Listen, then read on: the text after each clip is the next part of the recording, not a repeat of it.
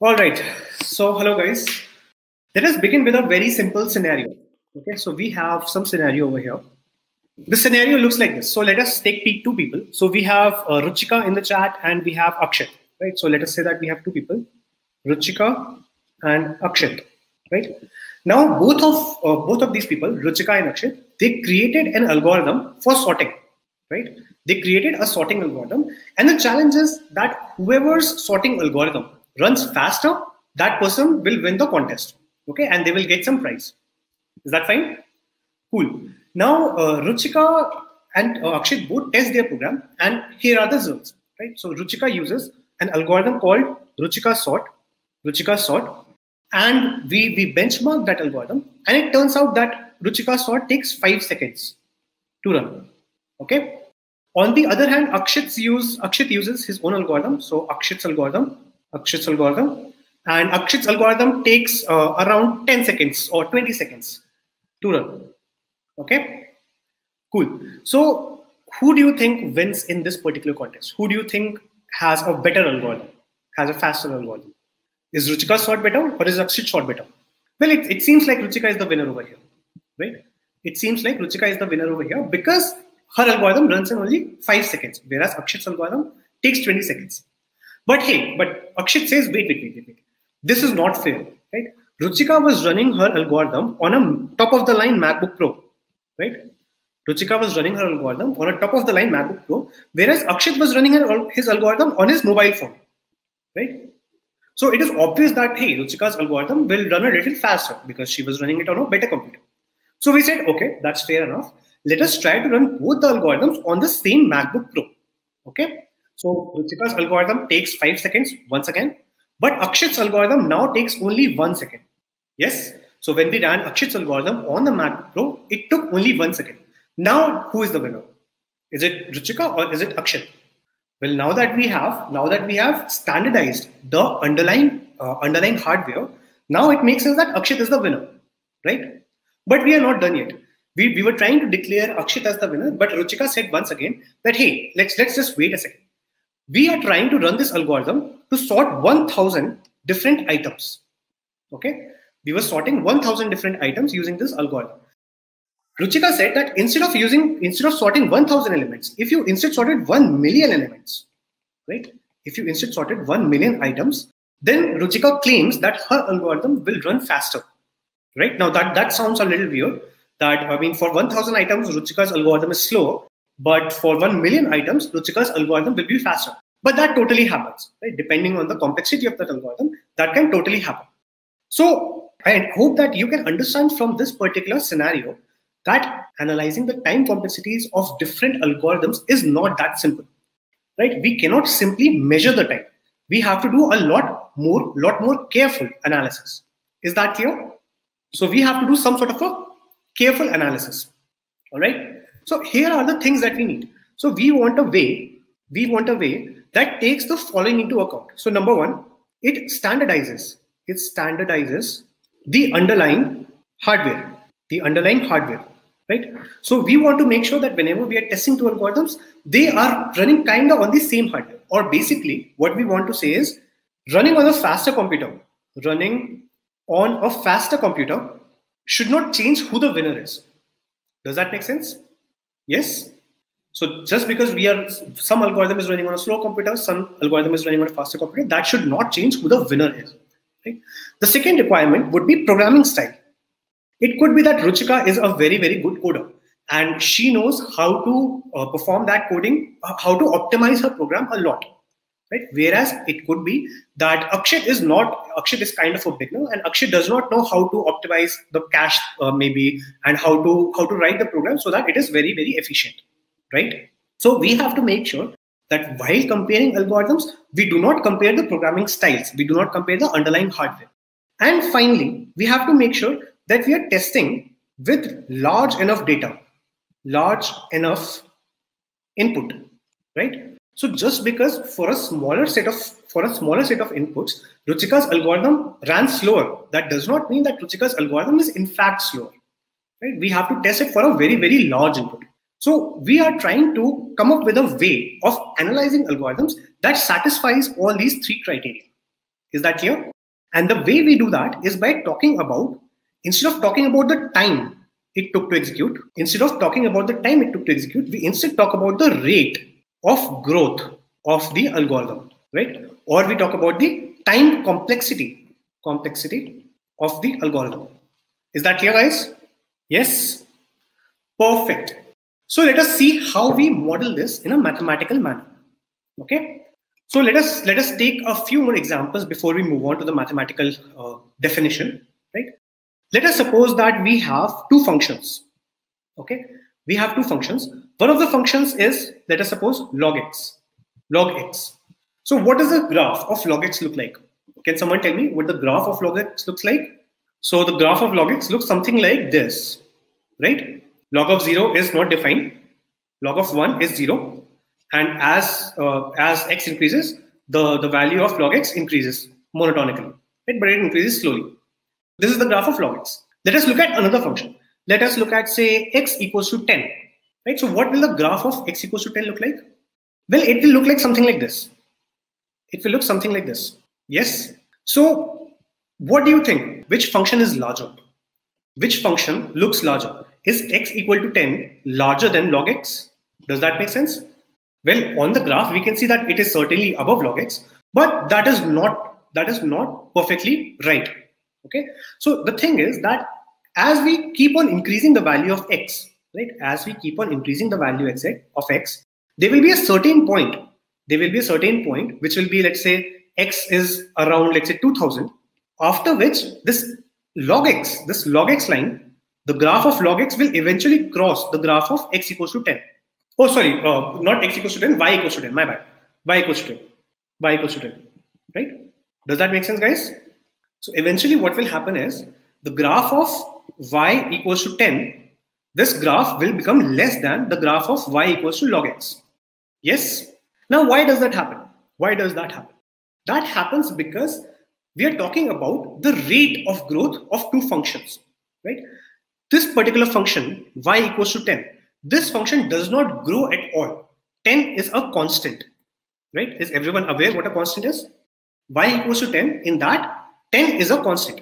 Whereas when y equals to log x, this log x, this is not a constant. It will grow with increasing values of x. It will continue growing and growing, right?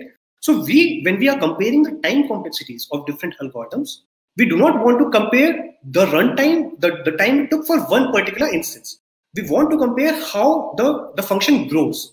All right. Let us look at one more example. Let us suppose that we have this graph once again. So we have log x that looks like this. And we have y equals to x by 100. Right? So y equals to x by 100 will look something like this. Y equals to x by 100. Right? So now which one do you think is the faster algorithm? Which algorithm do you think is better? Well, currently in this particular part, till this particular point, y equals to x by 100. This was larger than log x, right? However, from this point onwards, log x was actually greater than y equals to x by 100. Yes. So should we say that log x is slower? Log x takes more time. Should we say that? Well, not necessarily. If we keep on increasing the value of x, what we will encounter is that log x grows much more slowly, whereas the graph of y equals to x by 100, that eventually crosses the line of log x. All right. So eventually for very large x, we will always find that x by 100 will be larger than log x. Now the challenge here is that we have to choose sufficiently large x, right? We can't talk about small values. We have to choose a large enough value of x. Does that make sense? Right? Yes, cool. Now let us ask a couple more questions.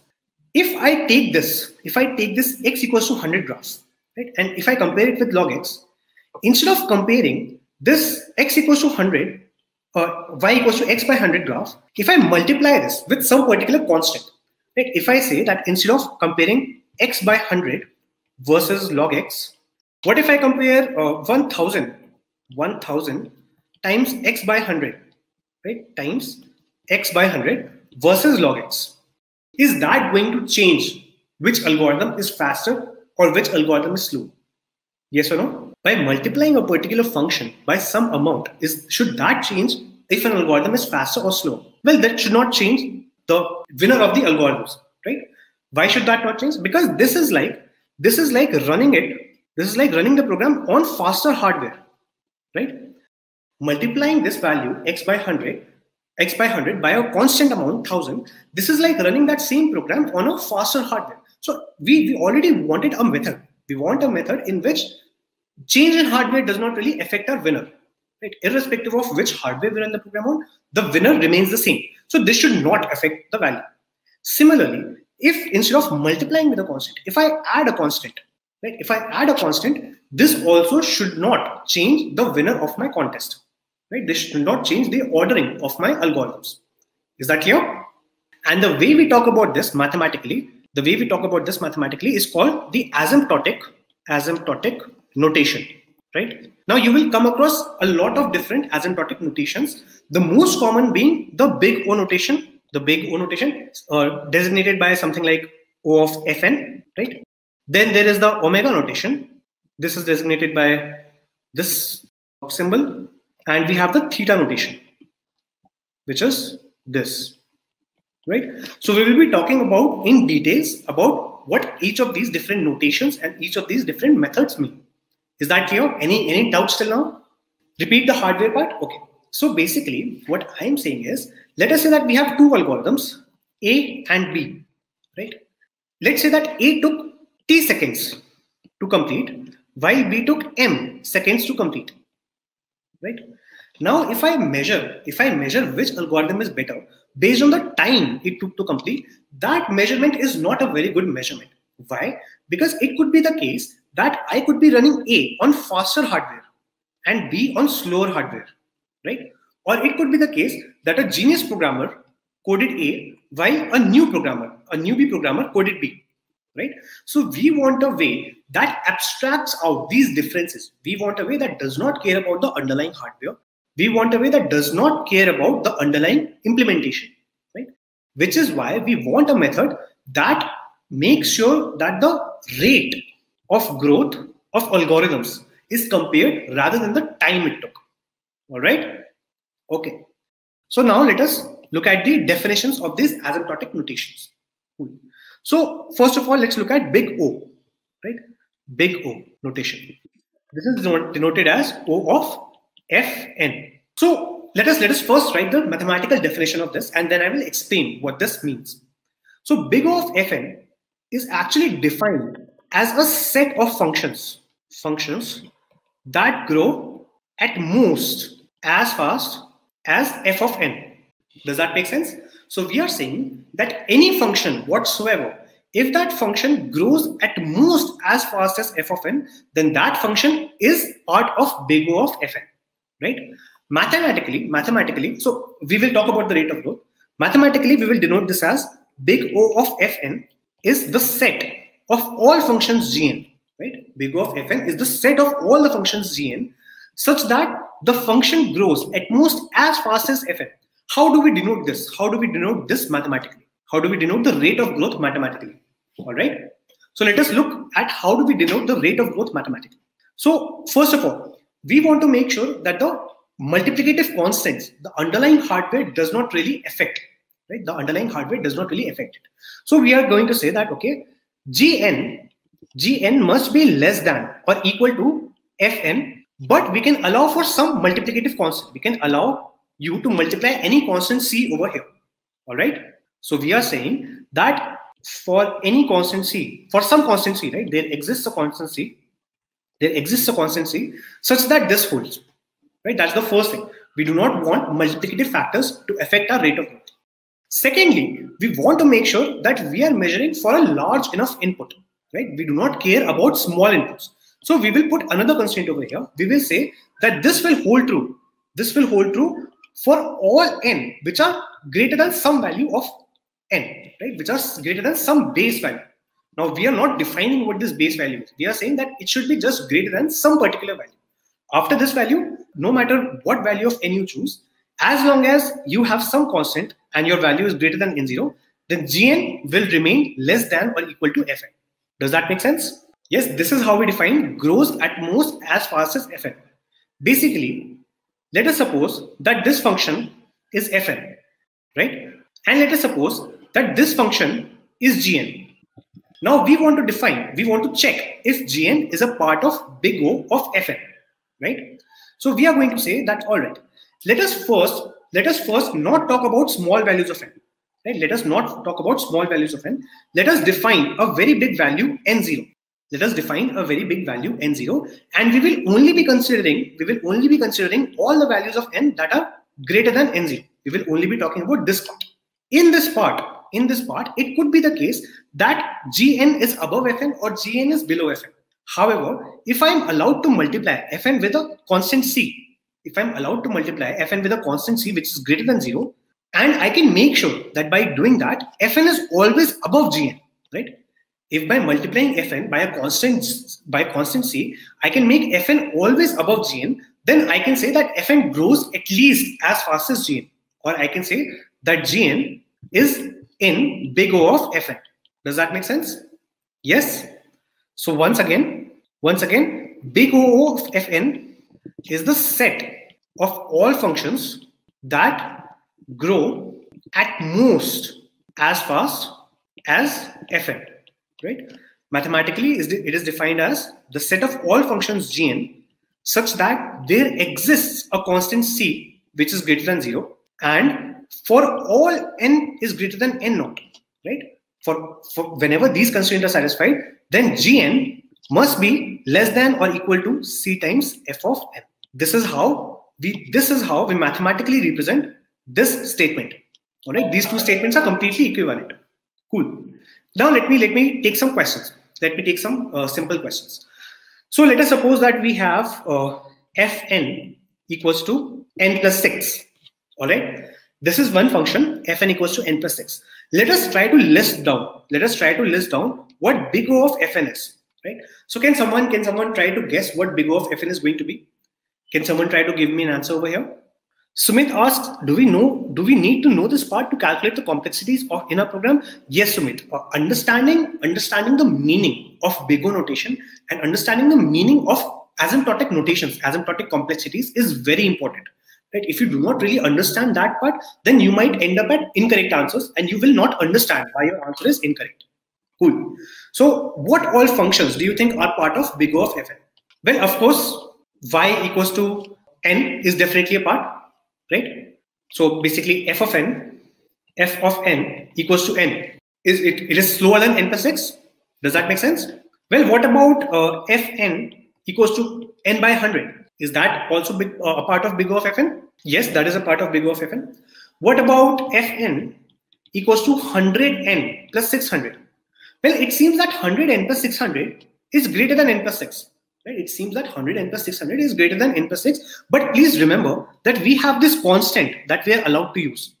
Right? We are allowed to multiply fn with a constant. So this is also no, because we can simply multiply fn. We can multiply fn with a constant like 1000. Right? And then 100 plus 600, 100n plus 600 will be less than 1000n plus 6000.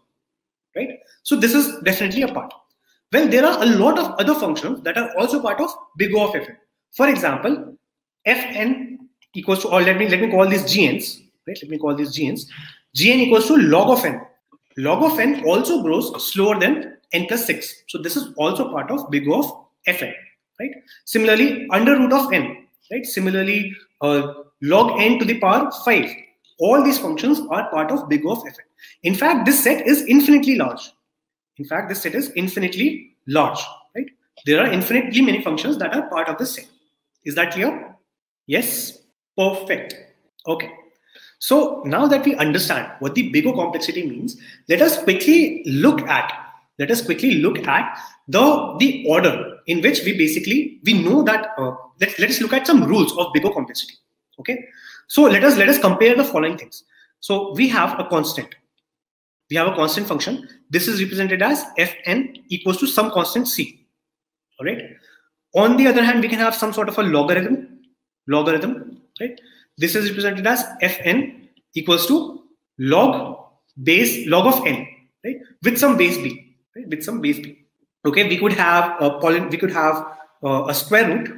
square root, right? This would look like fn equals to under root of n. We could have more. We could have something like linear. Right? This will look like fn equals to n. We can have quadratic, right? Fn equals to n square plus 10 maybe, right? And so on and so forth, right? So we can have cubic, we can have any polynomial with any degree, right?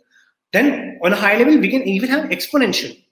We can even have exponential. So this will look like fn equals to 2 to the power n, right? Fn equals to 2 to the power n, or fn equals to 1.5 to the power n. Whenever the base is greater than 1, then it is exponential, right?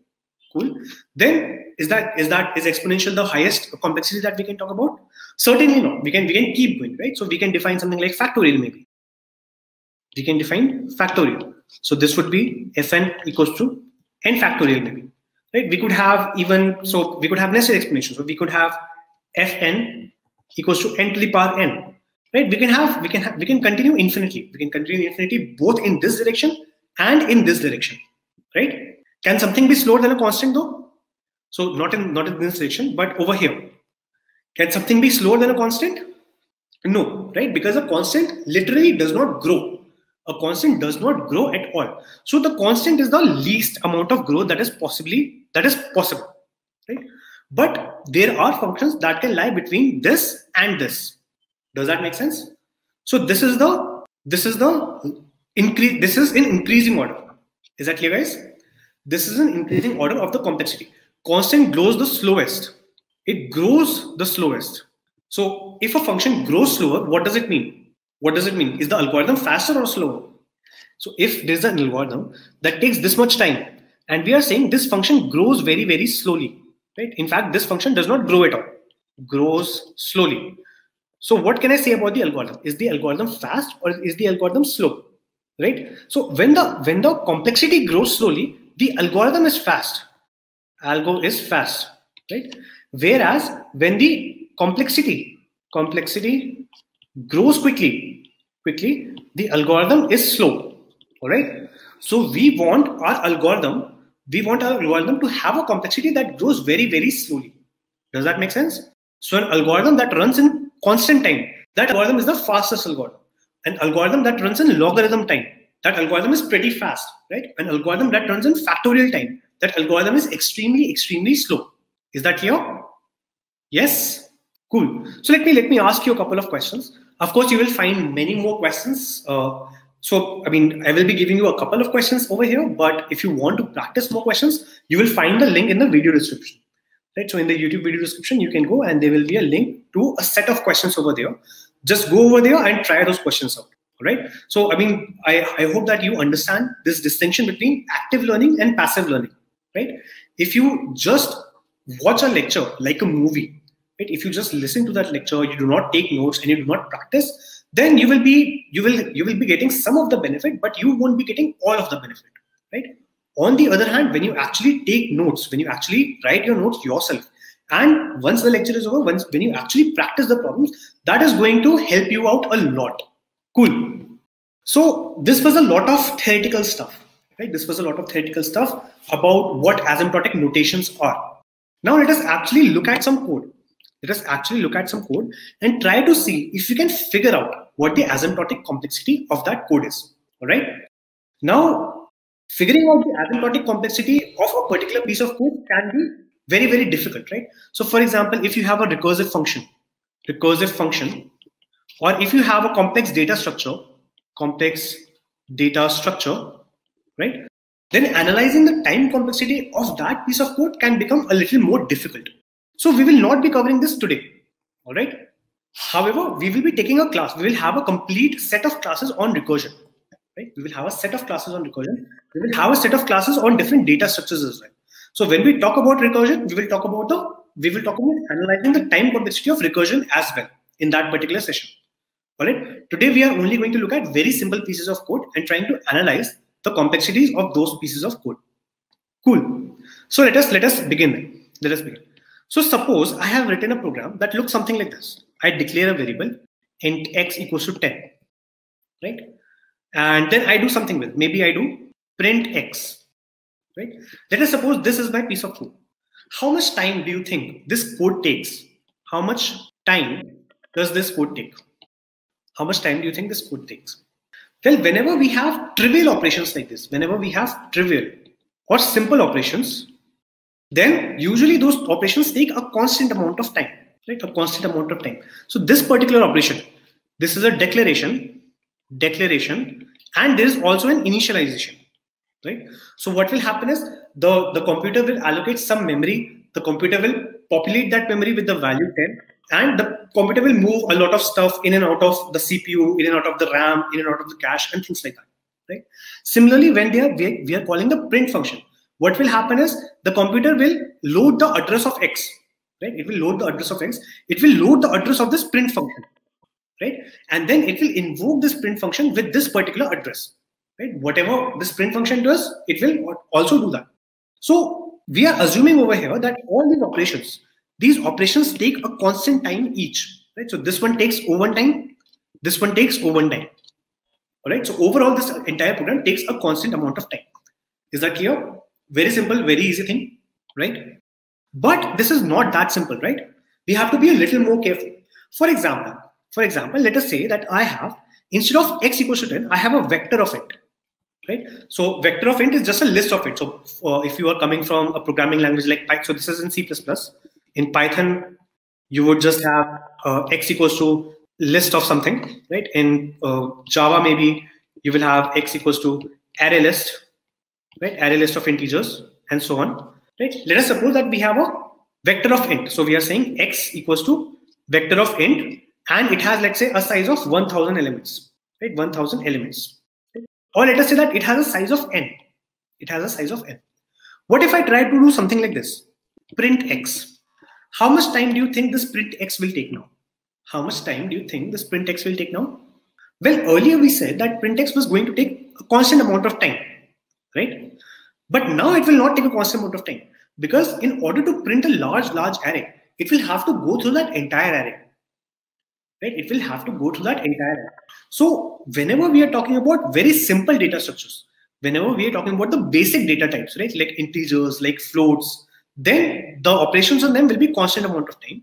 But when we have larger data structures, for example, when we have vectors or when we have hash maps, right, then operations on them can take more time. So for example, in this case, the print function will take order of n time. It will be linear.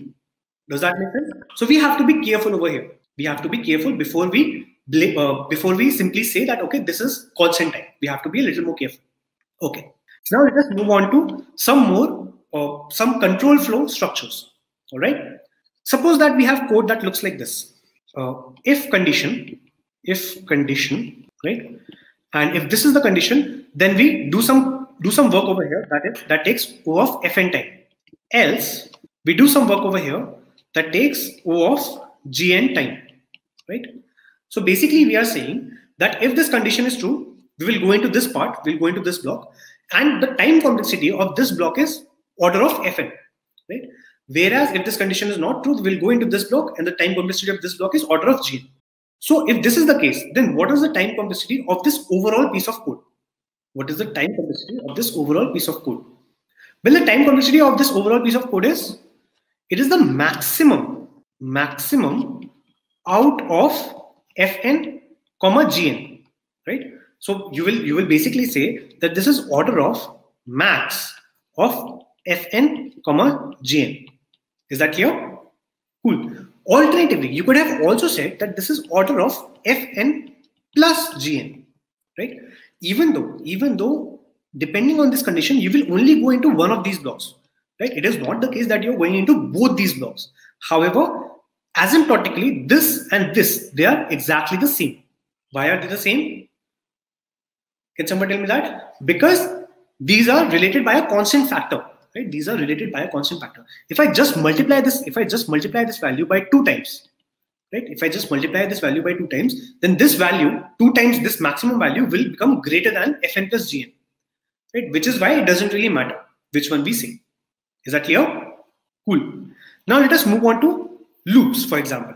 All right. So we just covered if-else statements. They are a part of control flow. Let us move on to loops. So let us suppose that we have a for loop, something like this: I equals to 0, I less than n, I plus plus, right?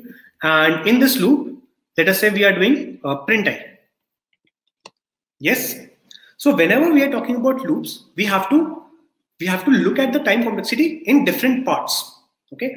So first of all, we will say, what is the time complexity of this inside block? What is the time complexity of this inside block? Well, this is constant. Right? Printing a particular value, it takes just one step. Right? So this inside block is constant. Then we will see, okay, how many times are we going to run this inside block? So this inside block, although it takes a constant amount of time, it is not going to be run once, right? We are going to run this again and again. How many times are we going to run this? Well, how many times this loop will run, right? So that is how much this loop goes from 0 all the way till n-1. So that is n times. Yes, that is n times.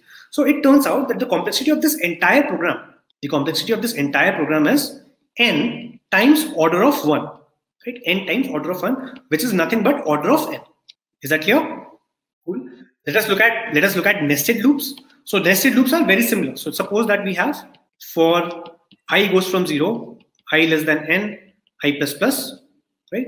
And we have, suppose, j as well. So we have a nested loop inside this. For j goes from 0, j less than, let's say, n, j plus plus, right? And over here we do print, suppose I plus j, right? Suppose this is our code. Then once again, we will look at the innermost block. And we will say, okay, what is the time complexity of this block? Right? What is the time complexity of this block? Well, the time complexity of this block is just order of 1, because we are printing an integer. Right? We are printing a single integer, so the time complexity is just order of 1. Then we will ask ourselves, okay, how many times are we going to run this block? Well, the answer is not so simple, right? The answer is not so simple, because both these loops are going to run this block again and again. So let us break it down further. Let us say that, okay, let us not worry about the outside loop. Let us look at this piece of code. Right? What is the time complexity of this piece of code? Well, we just saw it earlier, right? The time complexity of this piece of code is order of n. This is order of n. Why? It is order of n because we are running this O1 operation n times. Right? This loop will run n times. So this time complexity is order of n. Then we will say, okay, now this blue block here takes order of n time, and we are going to run this blue block n times. Right? So what is the overall time complexity? It is n times big O of n, which is big O of n square. Is that clear? Right? So I hope that you now understand how to calculate the time complexities of nested loops. All right. Now we have to be a little more careful once again. In this particular loop, why was this loop taking order of n time? So if we have a loop that looks like this, for I equals to 0, I less than n, I plus plus, we say that this loop ran n times. Does everyone agree that this loop ran n times? Yes. What about if we had a loop that looks something like this? For I equals to 0, I less than n, I plus equals to 2. Right? Instead of incrementing by 1, what if we incremented by 2? Or what if we incremented by 200? Now the loop will not run n times, right? Now how many times will the loop run? If this is the case, then how many times will the loop run? It will run n by 200 times. Yes, n by 200 times. Well, let us look at the time complexity in that case. Let us say that inside this, we were doing O1 work. Right? Inside both these things, we were doing O1 work. So the time complexity of the previous block was n times order of 1, which was order of n. The time complexity of this block is what?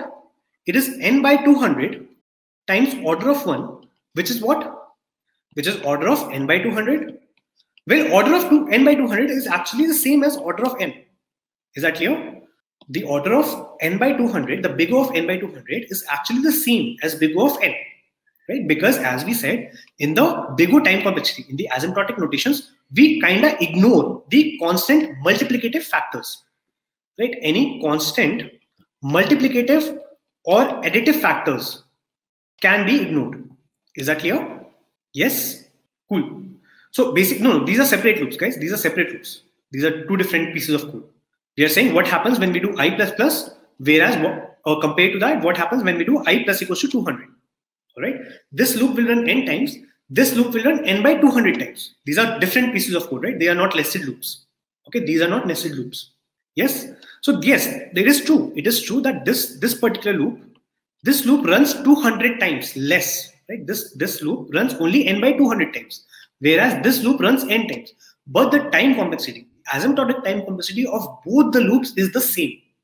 Is that clear? Okay, so Saurav has a question over here. Saurav says that, okay, when we did this if-else condition thing, you told us the following. You told us that big O of Fn plus Gn is the same as big O of max of Fn comma Gn. Right? This is what I said. Let us try to prove why this is the case. Okay, let us try to prove why this is the case. All right. So let us go to the definition of big O once again. Okay, let us go to the definition of big O once again. Let us look at this particular part over here. Okay, let us look at this particular part. So I am going to prove that for large enough n, right? When the value of n0 is large enough, and for some constant c, I am going to prove the following: Fn plus Gn is less than or equal to c times max of Fn comma Gn, right? And this will be for all n greater than n naught. Yes. If I can prove this, then what will that mean? That will mean that Fn plus Gn is actually an element of big of max of Fn comma Gn. Is that clear? Does that make sense? Cool. So let us see if this is true or not. Well, let us fix n naught. Let us say n naught equals to 0. Okay, let us say that n naught equals to 0. So we are having a very small value of n naught. That does not matter. Let us now choose a value of c. Let us say that c equals to 2. Okay, let us say that c equals to 2. Well, if c equals to 2, then does this equation hold? Fn plus Gn is less than equal to 2 times max of Fn comma Gn. Is this equation true? Yes, this is true. Why is this true? Well, we don't really know what is larger. What is larger between Fn and Gn? But let us suppose that Fn is larger. Right? Let us suppose that Fn is larger. So what will this be? This will be 2 times Fn minus some delta value, because Gn is smaller than Fn. Whereas on the right hand side, we have 2 times the maximum of Fn and Gn will be Fn itself. So that will be 2 times f of n. So we see that yes, this equation in fact holds, right? Which is why we can say that Fn plus Gn is an element of big O of max of Fn comma Gn, right? Similarly, we can do this the other way around as well. We can also prove that max of Fn comma Gn, this is in fact less than or equal to some C2 times Fn plus Gn for some large enough value of n, right? So we can prove this the other way around as well. So that will mean that this does not just go one way, right? This is true, but also this is true. Max of Fn comma Gn is an element of big O of Fn plus Gn, right? So this is also true. And if we put these both together, we see that, hey, irrespective of what function I choose, I can say that this function grows faster than this function, right? If I am telling you that x is less than y, x is less than equal to y, and I also tell you that y is less than equal to x, what does that mean? If I have both these equations, what does that really mean? It means that x is just the same as y. Yes? Is that clear? So over here, we can say that f of n plus g of n is the same as max of Fn comma Gn, right? But this is not correct, right? This is not correct. We have to be careful. We do not mean equals to over here, right? We do not mean equals to over here. Clearly, these two functions are not equal. We mean the order of growth, right? We mean the order of growth is equal, right? Now this equation is correct. Is that clear? Yes? Perfect. Cool. So let us look at one more for loop, for example. So suppose we have a for loop that looks something like this. So we have for I goes from 0, I less than n, I multiplication equals to 2, right? Then print I. How much time do you think this particular loop will take? Well, let us look at what happens in this loop, right? What happens in this loop? So initially, so let us start with I equals to 1, in fact. Let us start with I equals to 1, right? So initially I equals to 1, right? Then we will print 1. Then what will happen? I will be multiplied by 2. I becomes 2. So we will print 2. After that, I becomes 4. Then I becomes 8. Then I becomes 16, and so on and so forth, right? So I is doubling each and every time, right? I is doubling each and every time. So if I has to reach n, right, how many steps will it take to reach n? That is the question. If I keep doubling each and every time, how many steps will it take to reach n? That is the question. Will it take n steps? Will it take under root of n steps? Will it take n by 2 steps? Will it take log n steps? What do you think is the answer? Well, this is the answer, right? It will actually take log of n base 2 steps. Right? It will take log of n base 2 steps. Is everyone familiar with this? Right? This is via the definition of log n. Right? I hope that everyone is familiar with this. If you are not super comfortable with this, not a problem. Just join the discussion. Right? In the chat, there will be a link for the discussion. Just join over there, and I can explain that to you in much more detail. Why this is going to take log n steps. All right? Cool. So this particular loop, this particular piece of code, this takes order of 1 time, and we are going to do that log n times. So the complexity of this code is overall going to be order of log of n. Is that clear? Yes? Perfect. Let us look at another example maybe. Let us say that we have for I equals to, let us say 1, right? And we can say that, okay, let us have j is less than n, I plus plus. Okay, so please note over here, let's not make it j. Let us say that this is k. Let us say that this is k. So we are going from I equals to 1, we are incrementing I, and we are checking the condition with respect to k. And inside the loop, we will write k equals to k plus I. Is that clear? Is this program clear? Initially k equals to 0, and we are going from k equals to 0 all the way till k equals to n, and this is the program. So let us see what will happen. Let us see what will happen. So how much time is this inner part going to take? What is the time complexity of this inner part? Well, very simple once again. This is just order of 1 time. Right? This just takes order of 1 time. But how many times are we going to execute this? Right? How many times is this code going to run? Is this loop going to run? Let us try to analyze that. Right? So initially k is 0 and I is 1. Right? Initially k is 0 and I is 1. So when we do this, k will become 1. Right? When we do this, k will become 1. Okay. Then what happens in the next step? What happens in the next step? We go to this thing, right? I plus plus. So I becomes 2 now. I becomes 2 now, right? So when I becomes 2, what will k become? What will k become? K will become, so k was earlier 1 plus 2, which will now be 3, right? So k equals to 3. Yes? Does that make sense? Let us look at the next step. Let us look at the next step. So now I equals to 3, k will become 1 plus 2 plus 3, right? 1 plus 2 plus 3, which will be actually equal to 6, right? So we'll print k equals to 6 and so on and so forth. So how much time do you think it will take for k to reach n, right? How many steps will it take? How many steps will it take? So after the first step, k was 1. After the second step, k was 3. After the third step, k was 6. After the fourth step, k will be 10, and so on and so forth. So after how many steps? After how many steps will k be greater than or equal to n? That is the question, right? What is the delta here? The delta here keeps changing, right? The delta here keeps changing. Initially it was 1, then it became 2, then it became 3, then it became 4, and so on. It will keep on increasing, right? So that is the question. So can someone tell me the answer? Well, we will have to do some mathematics over here, right? We will have to do some mathematics over here. So basically what is happening with k is, at the ith step, the value of k is equal to 1 plus 2 plus 3 plus all the way till I. Do you guys agree? At the ith step, this is the value of k. Yes, because that is what we are doing, right? We are incrementing the value of I and we are adding it to k every time. So at the ith step, this is the value of k. All right. So let us try to solve this. So do you guys know this? Do you guys know the formula for this? What is the value of 1 plus 2 plus 3 all the way till n? Right? You can also write this as the summation for I equals to 1 till n of I.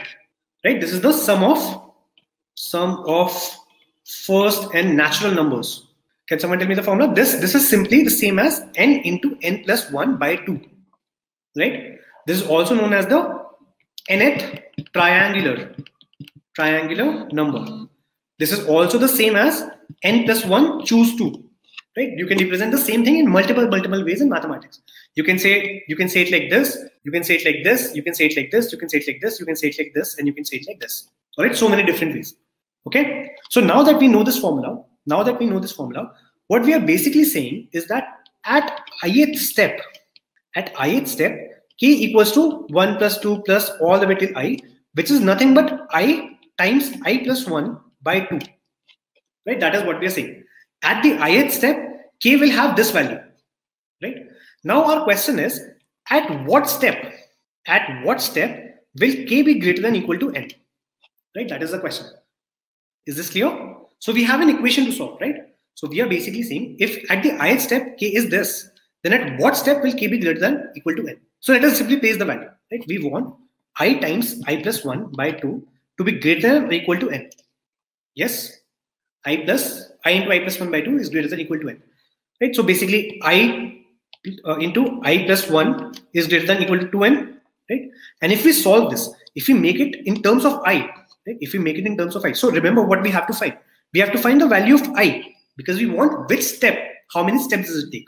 So it will turn out that I will come out to be of the form square root of n. Right? It won't be exactly square root of n. It will have some particular value over there, but the effective will be that I will be order of square root of n. Is that clear? Yes. Yes. How do you actually solve for I from this? How do you actually solve from I from this? So you can make it into a quadratic equation, right? So you can say I square plus I is greater than or equal to 2n. Then you can say I square plus I minus 2n is greater than or equal to 0. Then you can solve it with the minus. So minus b plus minus root over of b square minus 4ac by 2a. Right? You can put the value of b, the value of a, and the value of c to find the final value. And it will turn out that I will be of some form of root n. So I is the order of root n. So what we are essentially saying is that the loop will run order of root n times. Yes, the loop will run order of root n times. And how much work are we doing in every single iteration? In every single iteration, we are doing a constant amount of work. Right? In every single iteration, we are doing a constant amount of work. So overall time complexity will be order of root n times order of 1, which is nothing but order of root n. All right. So the time complexity of this particular function will be, this particular loop will be order of root n. Okay. Cool. So I guess we will end the lecture for this today. So today was very simple concepts, the very, very basics of time complexity, very simple loops, very simple if else statements, right? We are going to cover a lot of things in a lot of depth, right? So when we'll have the class on recursion, we will tell you how to understand, how to analyze the time complexity of recursion. When we talk about sorting, we will consider the time complexity of sorting. When we talk about graphs and trees, we will talk about the time complexity analysis for graphs and trees. All right. So do not worry about that. Cool. All right then, guys. Have a nice day. Bye-bye. Hello guys. So today we are going to discuss another sorting algorithm, that is bubble sort, right? So what bubble sort says that if you are given any unsorted sequence of integers, so what bubble sort algorithm will do, it will just try to bubble up the largest possible number in the whole unsorted sequence, right? So here you can see that currently in this unsorted sequence, 5 is going to be the largest number. So what bubble sort will do? Bubble sort will try to just place this largest number from the unsorted sequence to its best possible position, right? So it will just place it to the best possible position. So what bubble sort will ensure that after each iteration, whatever the unsorted part is left, we will just make sure that the maximum of that unsorted part is going towards its best possible position after every iteration, right? So it will just bubble up. It will just try to make sure that these integers are getting bubble up to the best possible positions in the sorted sequence, right? So let's see what is the basic intuition behind bubble sort, right? So suppose that you are given any unsorted sequence. Suppose you have an unsorted part from a sequence.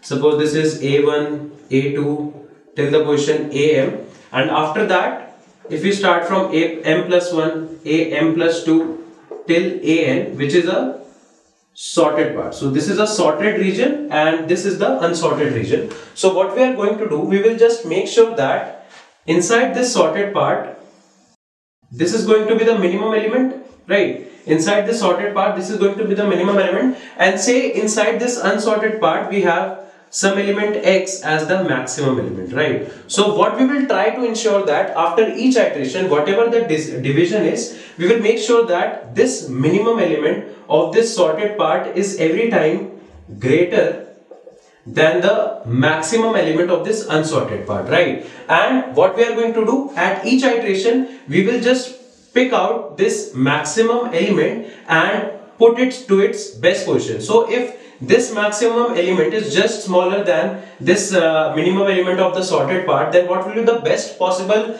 position after the whole sequence is sorted for this maximum element? It will be just behind this am plus 1 element. So we will try to just place x here, right? So at each iteration, we will just divide our array into two parts.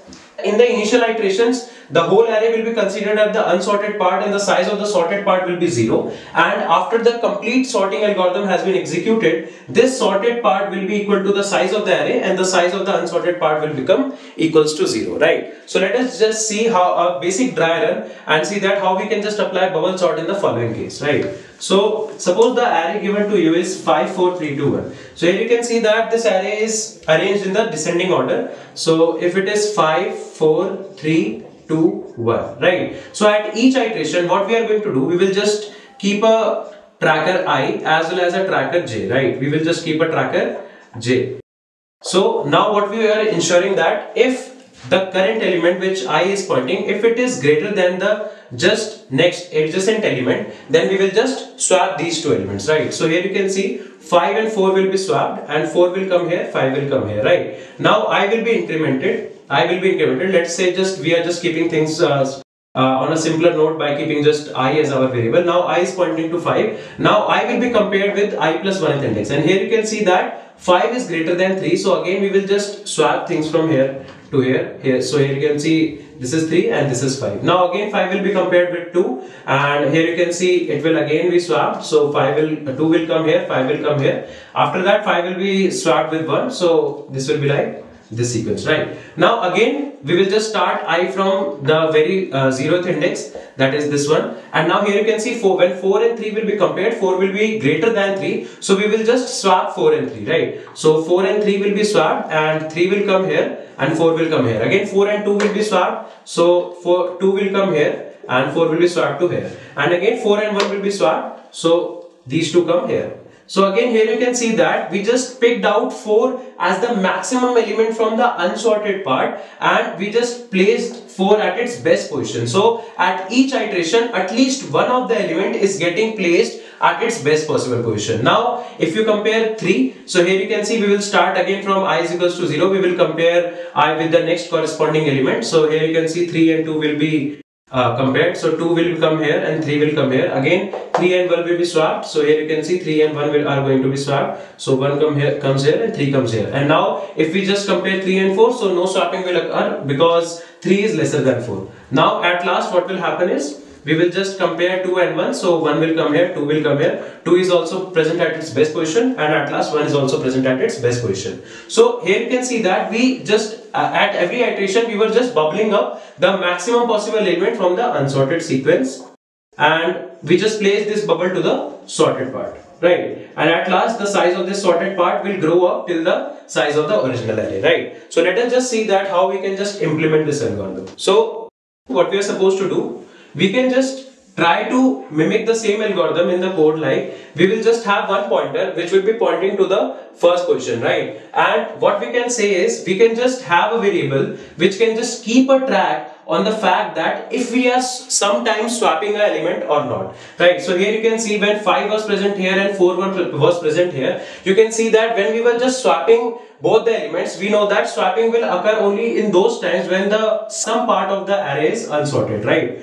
But if the whole array is already sorted, then obviously no swapping will occur. So we can just keep a variable that can just track the fact that if we are swapping some element or not. And if in the whole iteration, if we are not doing any kind of swapping, then obviously the whole sequence is sorted and there is no point of reiterating to the whole sequence again and again, right? So let us just try to think in this manner only. So we will just keep a track on a flag. That is, suppose we are keeping a flag track on the done flag. So initially what we can suppose is this done flag is marked as what? False, right? And what we can do is while this flag is false, right? While this flag is false, we will just try to implement the algorithm. Now what the algorithm will say, suppose at each iteration I will mark this flag as true, right? I will mark this flag as true, and if at any time any swapping will occur, I will just change the flag to false again, and the loop will be implemented again, right? Now we will start from I is equals to 0, and what we can do is,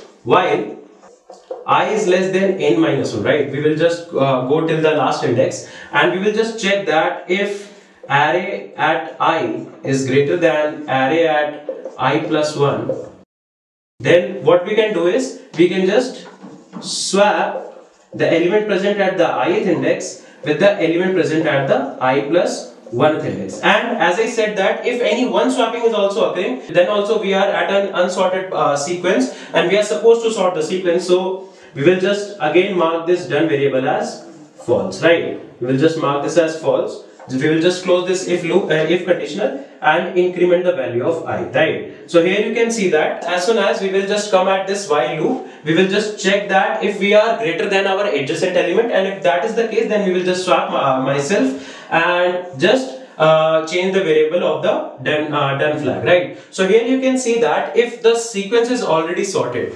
suppose that sequence is like 1 2 3 4, so here you can see that the sequence is already sorted. We will start with the done variable as false. We will check that while not done, that is while the value of done is false, we will mark the value of done as true. So we will just mark the value of done as true, right? We will start the variable I is equals to 0. We will check that while I is less than n minus 1, we will check if I is greater than the adjacent element. So here you can see 1 is not greater than the adjacent element. So this if conditional will not be executed. I will be incremented. Now I will become equal to 1. So 2 will be compared to 3. Again, no if conditional check will execute. Now I will become 2. 3 is not greater than 4. 3 is lesser than 4. So again, this conditional will not be executed, and we will just come out to the while loop. Now here you can see that after we just came out to the while loop, the value of this done variable is true. So if we will just try to reiterate in this corresponding while loop, then obviously this while loop will terminate. This while loop will terminate as soon as we have got our whole array as sorted. So what happens in the case of bubble sort is, if the array is already sorted, right? So no swapping generally occurs, and we can just in linear time check that the whole array is getting sorted. But in the worst case, what can happen is, we can get an unsorted kind of sequence, and in this unsorted kind of sequence, every time we are starting from this very first index and going till the last index, right? We can even optimize this approach by not iterating till the last index. Why? Because we know that at the first iteration, the largest number will be present at its best possible position, that is last. After the second iteration, the second largest number will be present at its best position, that is second last, and so on. So we can just reduce the searching part, the searching space at every corresponding iteration. But let us say that in the worst case, we are just iterating to all the n sequences. So the number of iteration will lead to the complexity of big O of n square in asymptotic notation. While in the best case, this is going to be a linear kind of scenario. In the best case, the bubble sort algorithm will run in linear time, that is big O of n, right? So I hope the logic for the bubble sort algorithm is clear to you all. This is one of the very fundamental algorithm in sorting algorithms, and this will lay down the concepts of more sorting algorithm for you guys, right? So I hope you like the lecture, and if you have any suggestion, you can just put them down in the comment section. We will meet in the next video. So thank you guys. See you next time. Hello guys. So today we are going to discuss one of the very important sorting algorithm, that is selection sort, right? So let us just see what the selection sort algorithm say to sort an unsorted array.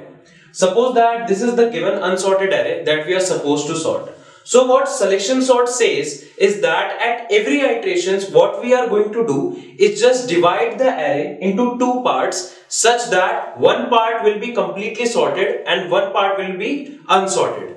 And at every iteration, what we are going to do, from the unsorted array, we are going to find the minimum element, and we will place this minimum element at its best position. So let us see how to iterate over this array using the selection sort algorithm. So to implement the selection sort algorithm, what we will do, we will take help of 3 pointers. So let us just name it as I, and we will make one pointer j that will start from I plus 1th position, and we will also take a minimum index.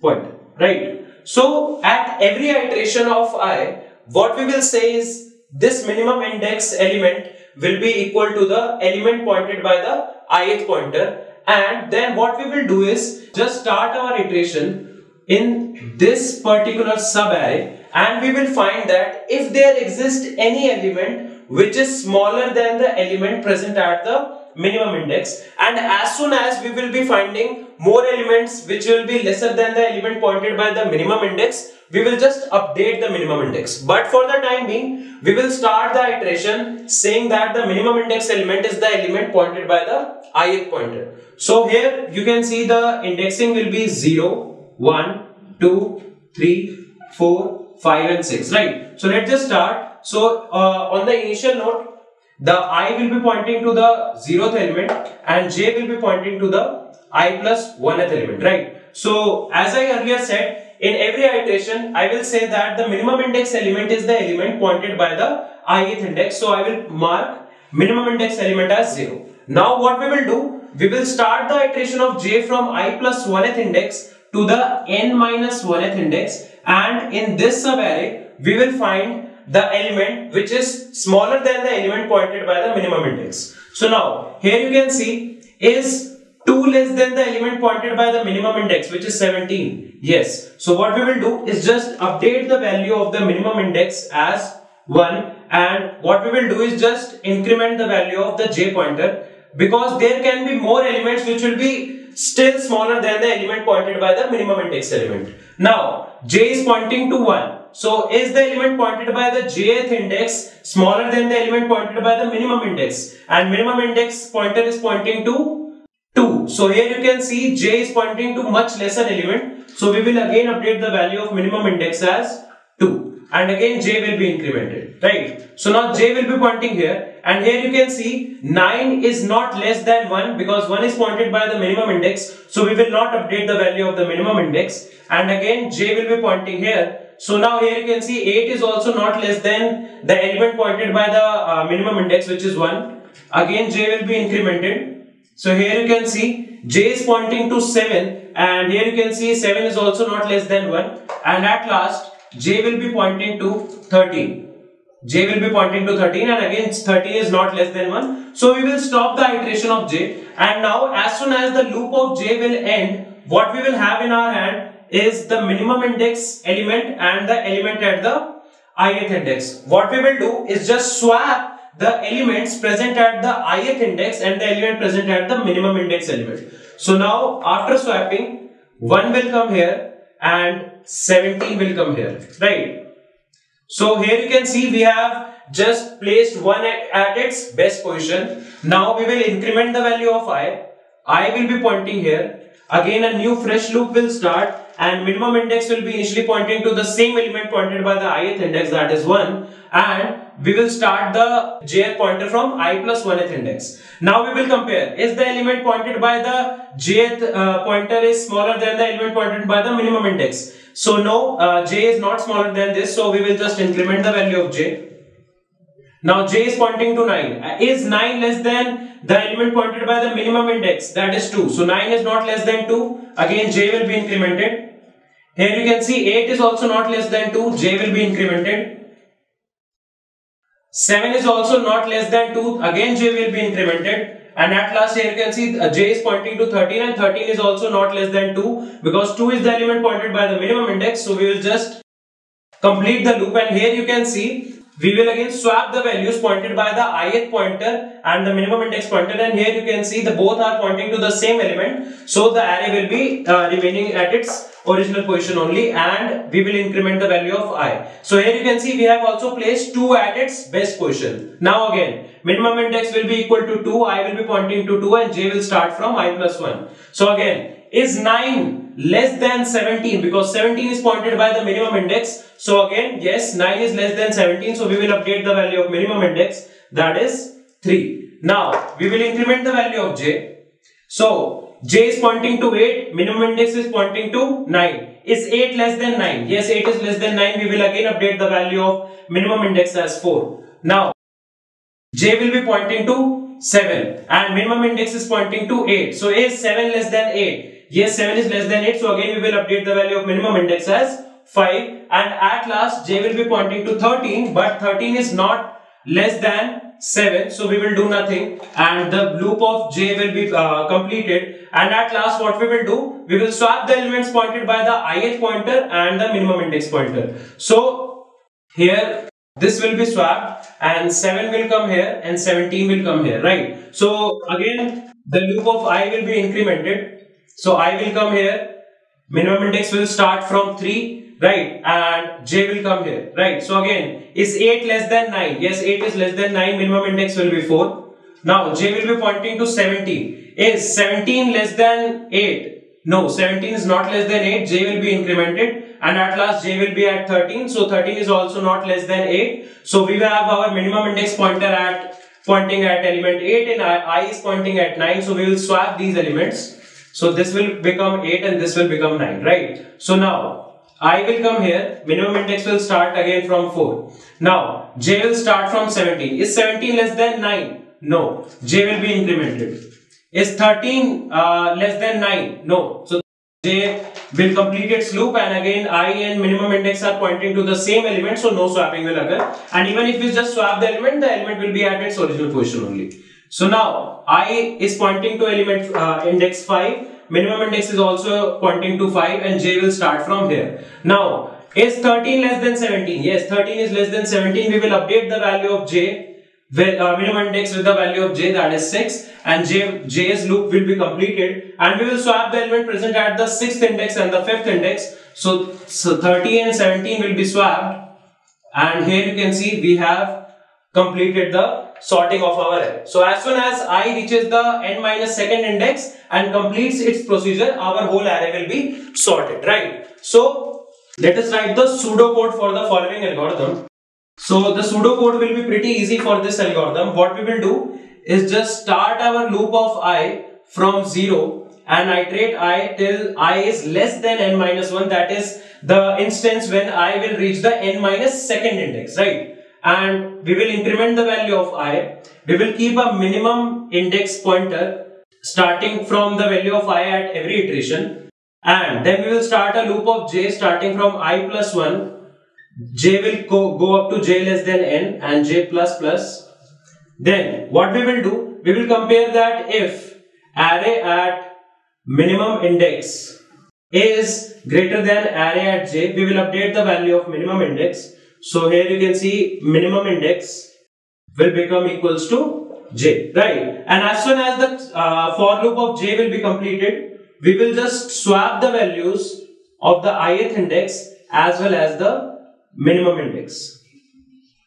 So by following this particular algorithm, you will be able to implement the selection sort algorithm. So here you can see the selection sort algorithm is pretty easy to implement. And talking about the time complexity of the selection sort algorithm, so here you can see that starting from the very first index, we are initially making n minus 1 iterations, then n minus 2 iterations, and so on, right? Till the time when we will do just one iteration. So the sum of these terms will be n into n minus 1 by 2, and in asymptotic big O notation, this will lead to big O of n square time complexity, right? So selection sort has a very intuitive and a very simple algorithm, right? And it has a very important application also in modern computer science, because suppose that you have a lot of data in your hard disk, right? And you have to just sort that data. So here you can see the swapping procedure is occurring very lesser number of time as compared to the other algorithms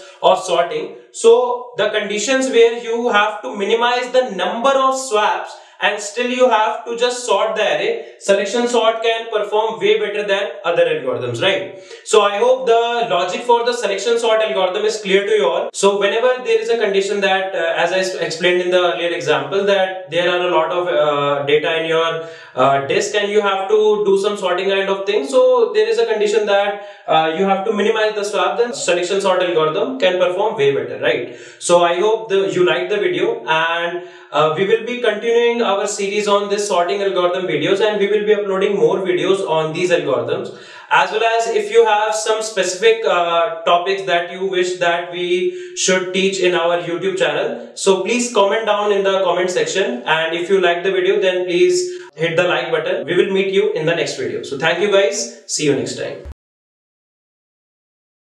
Hey guys, so today we will understand how merge sort works. Merge sort. So guys, merge sort is one of the most classical sorting algorithms, and this is based on one of the most important paradigms of algorithm, and that paradigm is called as divide and conquer. Okay, divide and conquer. So first let us understand what divide and conquer is. So basically, let's say if I have got a problem 1, okay, whose size is say n, okay. So divide and conquer strategy is that you divide this problem into smaller problems, okay, into the problems of smaller size. So let's say I divided it into a problem of size n by 2 and another problem of size n by 2. Now, once let's say this sub-problem somehow magically gets solved.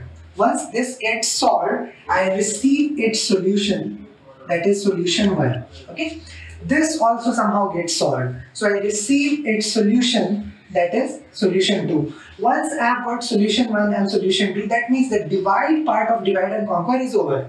Okay, so now I can conquer these solutions and formulate the final solution. So that final part which leverages solution 1 of subproblem 1 and solution 2 of subproblem 2 and does something on top of it to get the final answer is called as conquer.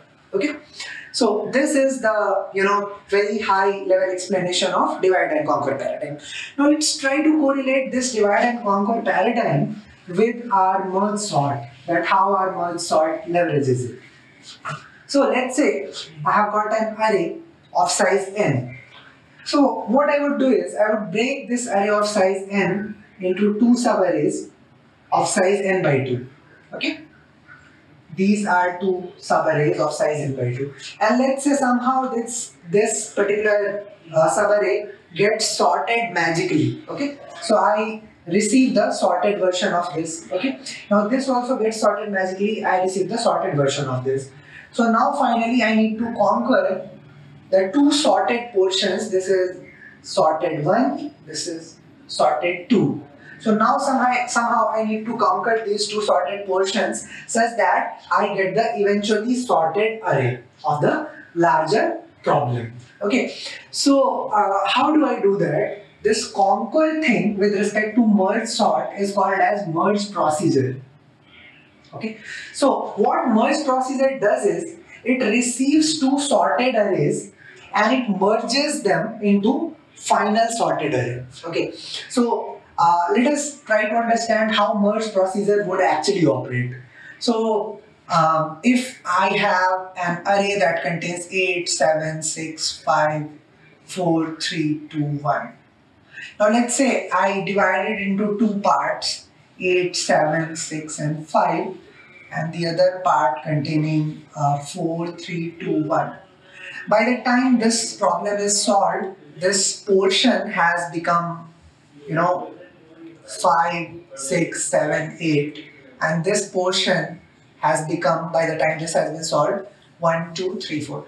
Now I need to perform a merge action. I need to perform a merge action so that this gets converted into 1, 2, 3, 4, 5, 6, 7, 8. So how do I do that? So let's learn about merge procedure. It takes in 2 sorted arrays. First sorted array is 5, 6, 7, 8, and the second sorted array is 1, 2, 3, 4. It takes 2 pointers I and j. Okay, both of them are initially pointing to the first element of both the subarrays, and it takes an auxiliary array of size equal to size 1 plus size 2, where size 1 is the size of this and size 2 is the size of this. So since there are 8 elements, I need 1, 2, 3, 4, 5, 6, 7. Okay, so these I and j pointers are positioned in a way that either of them qualifies to be the current element. So whichever is smaller qualifies to be the current element. So since this is the smaller, 1 comes here and I move this pointer. 2 is smaller than this, 2 comes here, I move this pointer. 3 is smaller than this, 3 comes here, I move this pointer. 4 is smaller than this, 4 comes here, I move this pointer. Now this array is over. The moment one of the sorted arrays is over and some elements are remaining in the other, that means all the remnants of that array are greater than all the elements that have been inserted till now. And since this is sorted in itself, it can be pushed as it is in this particular auxiliary array. So it's just a matter of putting them one by one over here. Okay, so I will do 5, 6, 7. So this is what the merge procedure is. The time complexity of this is order m plus n, where m is the size of first sorted array and n is the size of second sorted array, because you can see that every element is getting touched only once. Okay, every element is getting touched and pushed only once. So that is the reason. Now, in context of merge sort, let's try to understand how this merge procedure actually operates. So I will take an array, let's say that contains 8, 7, 6, 5, 4, 3, 2 and 1. So first what I do, I divide it into 8, 7, 6, 5 and 4, 3, 2, 1. I will merge once this problem and this problem has been solved. So first this problem will be solved, right? According to recursion, first this branch has to be solved, then only this would proceed. Now to solve this, again I break it into 8, 7 and 6, 5. And then I perform merge. Merge would be performed when this is sorted and this is also sorted. Now for this it gets broken into 8, into 7, and then merge would be triggered. Okay. Now see, the moment the two sub-arrays are of size 1 each, no further breaking down can happen. So this is the termination condition. The moment I have reached termination condition, what is termination condition? When both the sub-arrays are of size 1 each. So no further calls happen, merge happens. So merge happens, what would happen? That I take an auxiliary array of size 2 and as I described, I would get a sorted array 7, 8 in that auxiliary array, and then from that auxiliary array I can copy that contents back to here.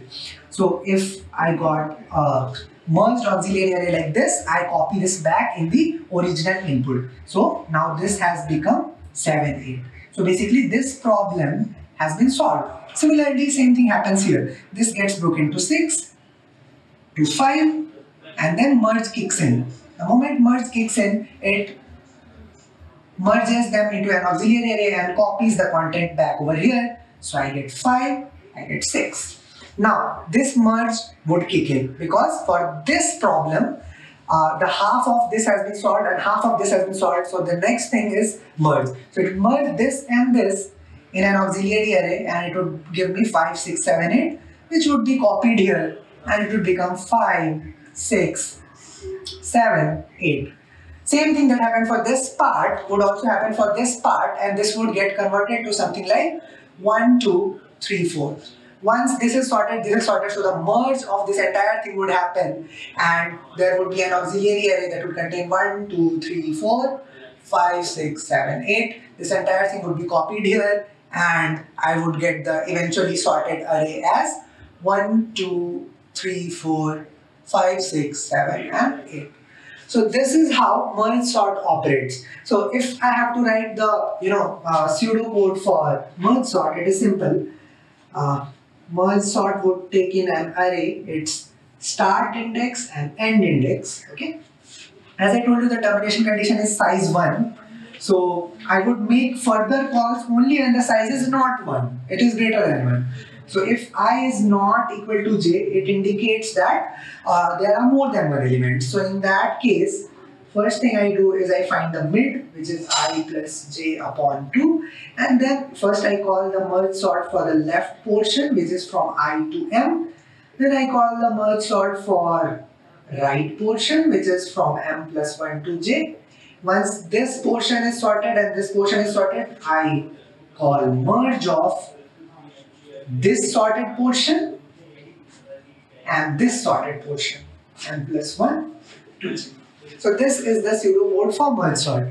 Merge procedure you can easily write on your own, where merge procedure would take in starting and ending of one sorted array, sorted subarray, and starting and ending of second sorted subarray, and merges them accordingly. So now let's discuss about the time complexity. So you can see that at every level the size is getting halved. So how many levels will be there? In the last level, there is only one element. And since this is becoming n to n by 2, n by 4, n by 8 and so on, number of levels would be log of n raised to. And now, in each level, how many operations are happening? So in each level, in the last level, okay, in the last level, there are n elements of size 1 each, okay. In the second last level, there are n by 2 elements of size 2 each. In the third last level, there are n by 4 elements of size 4 each. So I can say that at each level, number of elements are n into 1, that is n, n by 2 into 2, that is n, n by 4 into 4, that is n. So how many merges would happen? Number of merges would be equal to the number of elements. So in each level, order n merge operations are happening, and since there are log n such levels, so overall time complexity would be order n log n. Let's also discuss about the space complexity. So since I told you I need an auxiliary array to temporarily merge and store the contents, okay, so what would be the size of that auxiliary array? That would be aux of size n, because at max there would be 2 subarrays of size n by 2, n by 2 each. To merge them, I need an auxiliary array of size n. So that's it. That's about the time complexity and the space complexity. I hope you understood it. That's it. Thank you. Merge sort is, if imagine you had to sort a deck of cards. One possible way, which is, by the way, also called divide and conquer, could be that I break down this deck of card to half deck of card and half deck of card. So I divide into 2 parts, right? Like half goes, let's say, to the left, half goes to the right. I sort those individually, right? So half deck of cards, I sort them somehow by some magic. And right side also I sort somehow by some magic. So now I have 2 sorted deck of cards, right? I have 2 sorted deck of cards. Now the problem becomes, if I have 2 sorted deck of cards, can I merge them so that they still remain sorted? Imagine, let me give you an example, right? So let's say I have an array 2, 3, 5. Let's say I have another array 1, 6, 8. If I was given these 2 arrays, can I merge them into another array which is completely sorted? Is that possible or not? If that is possible, then this could become another algorithm, which is like whenever I need to sort an array, I can divide it into 2 parts, recursively sort them, and then I can merge them. So merge becomes the important step. The question is, I have given you a problem. You have 2 arrays, not necessarily of the same length. Let's say this is of size A, this is of size B. Can you create another array of size A plus B where all of the elements come from A or B and they're all sorted? Is the question clear? Like you have some A number of arrays in array A, you have B number of elements in array B.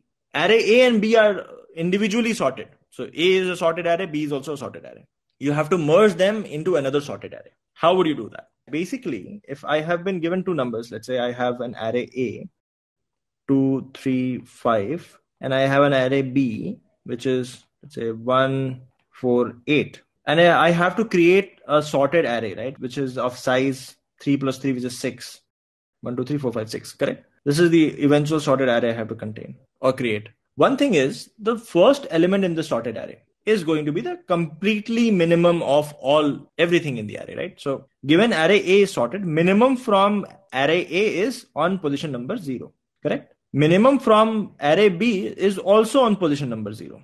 So therefore, whichever is the minimum of these 2, I don't need to look at any other element. Whichever is the minimum of these 2 is going to be the first element in the sorted array. Is that something you all agree with? And what is the minimum of these 2? Minimum of these 2 is 1. So 1 comes here. Now, if I have inserted 1 here, then it is as good as saying that now I remove 1 from B. It is the same thing, right? So what I just do is, how do I remove 1 from B? I just change this pointer to now point at this number 4. This is as good as saying that I'm now merging two arrays, one array which is A and one array which is B, but B is starting from this point onwards. And I again do the same thing. What is the next number that should come here? It should be the minimum of numbers here and minimum of numbers here. What is the minimum of numbers here? Array at this pointer. What is the minimum of numbers here? The array at this pointer. Whichever is smaller, which is 2, comes here, and this pointer moves one step forward. So in short, the approach becomes that you have 2 pointers. Let's say there's a pointer 1, which is for array A. There's a pointer 2, which is for array B. And you just say the following: while pointer 1 is less than whatever is the size of A, and pointer 2 is less than size of B, you do the following. You figure out which one is smaller. You just check. If A of pointer 1 is smaller than equal to B of pointer 2, then simple. This is what goes in the sorted array. So let's say sorted of, let's keep an index, A of pointer 1. You increment the pointer 1 plus plus because now pointer 1 has been assigned here. Else you put pointer 2 element here. So sorted of, again, index plus plus is equal to B, pointer 2 plus plus. The only thing is, when I'm done with this while loop, it is possible that all of the smaller elements are in one of the array. Imagine like this array was 1, 2, 3 here, and there were, let's say, 4, 5, 6 here. My pointer 1 will end up going here, and I'll end up breaking out where I've only filled in 1, 2, 3 in the sorted array. 4, 5, 6 is yet to be filled. So I'll have to check for that, which is at the end of this while loop. If whichever pointer is not done, so I just check while pointer 1 is less than size A, I just keep adding sorted of index plus plus is equal to A of pointer 1 plus plus. And very similarly, I do the same thing with pointer 2. While pointer 2 is less than size of B, same thing, sorted B of pointer 2 plus plus. Right. That will cause the merge to happen. Does this make sense? Right. Now, if that can happen, which means now if merging can happen, and what is the time complexity of this merge? Imagine I have two arrays of size n and n each. M plus n plus n, right? Like, so it takes me order n time to merge. If in fact the array A was of size m, this was of size n, it takes me order of m plus n time, right? That means if I have a order n array to be sorted, if I divide it into 2 parts, I say that sort the first part separately, sort the second part separately. Once they are sorted, then merging them will take me order of n by 2 plus n by 2 time, which is order n time. So merging them will take me order n time. Now, how do I sort the first half of the array? I can do the same thing with the first half as well. I can say that even to sort the first half, again break it down into 2 parts. And then sort the first half, sort the second half, merge it. With the end condition being that once I have an array of only size 1, it is already sorted. How about I modify this and I say that I have 3 arrays that need to be merged, right? Imagine I have an array 2, 5, 10. Imagine there is another array 1, 8, 9. And imagine there's another array 3, 4, 12. Let's say there were 3 arrays, right? How would you merge these 3 arrays into one array, which has all elements are sorted? We can do 2 at a time, but we don't necessarily need to, right? Like, we look at this, right? What is the first element going to be in the merged array? It is the smallest of all. Where does the smallest come from? It is either the first element from here, or the first element from here, or the first element from here. Whichever is the minimum from here, that becomes your smallest. So I can have 3 pointers.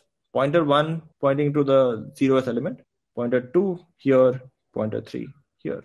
Whichever is the smallest of these 3, which in this case is 1 comes here. And then all I do is I move this pointer 1 step to the right.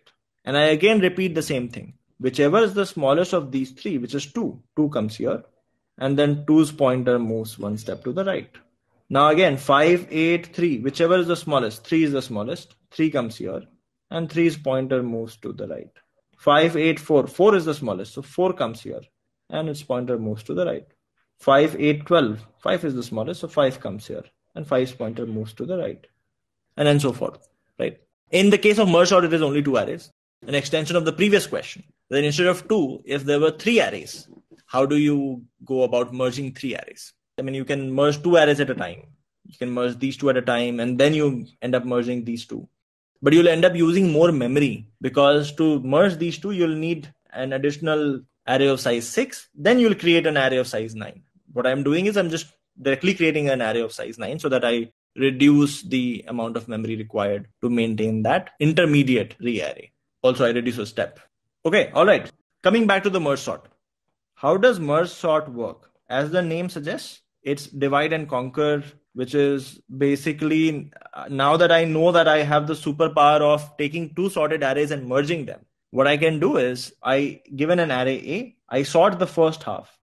So sort A to 0 to n by 2, sort A of n by 2 plus 1 to n, and then merge these guys. That can become my approach. And this, how do you sort the first half? This also can happen in the same way, where you again divide into 2 parts, 0 to n by 4, and then n by 4 to n by 2, and again, then you merge, etc., right? And if I have to write code for this, it becomes fairly simple, which is, let's say if the question was, how do you sort array A from index I to index j? If obviously like the size of the array is already 1, which means if j is equal to I, let's just put that, then your array is already sorted, so you can just directly return. If not, then what you do is you basically sort the first half, which is you say, I'll go from A of I to mid, where my mid is I plus j by 2. Then I'll sort A from mid plus 1 to j. And once these 2 guys are sorted, then I will need a temp array where I'll merge the array from I to mid and mid plus 1 to j. And then I'll make sure that A of I to j becomes equal to temp. I'll just do that. But basically, I'm just applying recursion here. And what I'm saying is, if you want me to solve, by the way, let's say there are 4 numbers, right? 5, 3, 2, 6. Let's say those were the 4 numbers. I say that first sort the first half. So let me call the function to solve these 2 numbers, 5 and 3. Somebody sort this and then give it to me. And then sort the second half separately. So somebody sort 2 and 6 and give it to me. And once I have them sorted, then I will actually merge them, right? Now to sort 5 and 3, I again do the same thing. I split it half. I say somebody sort 5 for me and somebody sort 3 for me. Here also somebody sort 2 for me and then 6 for me. Once they are sorted, then I'll merge. 5 is sorted, 3 is sorted. How do I merge? In my merge step, the same way we had seen, we have 2 arrays. We have to merge. When we merge, this will become 3, 5. And that is what I replace my original array with. So this array becomes 3 and 5. Very similarly, 2, 6 remains 2, 6. And then once I have 3, 5 and 2, 6, then I merge them to find 2 comes first, then comes 3, then comes 5, then comes 6. And this becomes my actual sorted array, which I replace this with. Just out of curiosity, why do we divide them into equal halves? Although in the end, we move 2 single elements and merge them in sorted order. Can't we take pairs in the array and do the same way of merging? Let's say I have more numbers, right? So imagine I had 5, 6, 8, 1, 2, 13, 15, 12, 3. How many do we have? We have 4. And let's imagine I remove 12 from here. Question is, if we have to sort anyway, why don't we take pairs by pairs, right? So let's just take pair 5, 6, 8, 1, 2, 13, 15, 3. And let's just first sort them. So we end up sorting them. And for example, we end up finding that this is 5, 6. This becomes 1, 8. This is 2, 13. And this becomes 3, 15. Right. Now, the problem is like we've done pairwise sorting, but the array is still not sorted. Then we'll have to do sorting of 4 elements each, right? How do we do that? We say that, you know what, like there are first 4 elements here. The first half is sorted. The second half is also sorted. Let's merge somehow, which again, I'll take another array and then I'll merge, etc. So this will get sorted. Then I'll do again the same thing, which is I take 4 elements, half is sorted, and I'll do the same thing. And then finally, I'll look at all of the 8 elements. So you're going just in the reverse order. what I just said, you're just going in the reverse order, which is also correct. It's just harder to code because the previous approach can be coded using recursion, which I'll just show. In your approach, what you're doing is you're building bottom up, right? Like you're sort of saying that let's first sort all pair of elements. Once they are sorted, then let's look at all 4 size elements. Great. Once they are done, then let's look at all 8 size chunks. Once they are done, then look at all 16 size chunks, and then 32 size, and then 64, and so forth. Right? And finally, I'll have the entire array sorted, which works. It's just harder to code. What I said was the other way around, that instead of going from 1 to 2 to 4 to 8 and so forth, let's start from n. Let's divide that into n by 2 parts, then n by 4, then n by 8, and I'll finally reach the 1 part anyway. And then my recursion function will keep returning and I'll have the eventual answer. So if you look here, my recursive function, this will do the same thing. My recursive function here will also do the same thing. Let me also just write it as merge step. So what is happening is, if I have an n-sized array, I'm dividing it into 2 arrays of size n by 2 each, n by 2 each. I'm sorting it using the same methodology, which is this n by 2 will create arrays of size n by 4, n by 4. Here also, again, same, n by 4, n by 4. These will create arrays of size n by 8, n by 8, again, n by 8, n by 8, same thing. And this n by 16, n by 16, and so forth. How many levels will you have here? I mean, we go from n to n by 2, n by 2 to n by 4, n by 8, 4 to n by 8, n by 8 to n by 16. How many levels? Log n levels, right? So in every level, n is becoming half of what it was. As we have seen the same pattern in binary search, etc., etc. I mean, as you go, if n is becoming half of what it was, it takes you log n steps to finally come to 1. At every step, what is happening? At every step, basically, I have n by 2 sorted array. I'm merging them, which takes me order n time. This takes me order n time. N by 2 plus n by 2 and order n. What happens on this level? These 2 guys merge and it takes them n by 4 plus n by 4, which is n by 2 time. These 2 guys merge and it takes them n by 2 times. If you add them up, it will take you order n time on this level as well. Very similarly, on the other level as well, where you have n by 8, there are 8 instances of n by 8. It will again take you order n time. So the total time taken on every level, it takes you order n time. There are log n levels. The total time taken is n log n.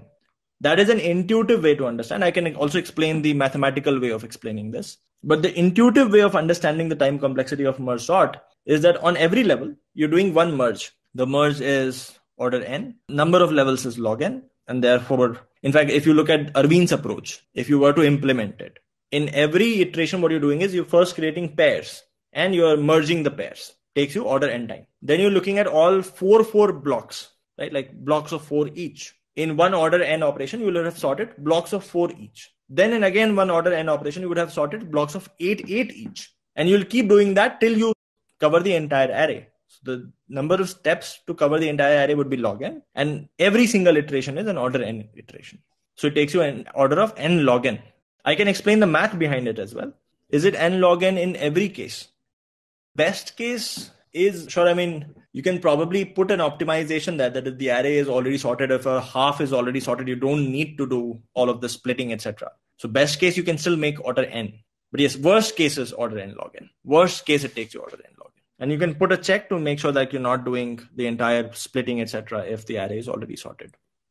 All right. What is the space complexity of merge sort? So if you look at the implementation here, we are allocating this additional memory temp to calculate this merged part, right? Why? Because when we are merging two sorted arrays, we need this temporary space where we put in the result, which is not a part of the original array. This is additional space. If I have to look at this tree, in this n by 2 part, I would have taken a temp array, which was of size n by 2. Here, I would have taken a temp array, which was of size n by 2. In fact, let's look at total space allocation, right? So this n by 2 will make a call to n by 4, 8, etc., etc. So this is a log n stack memory space.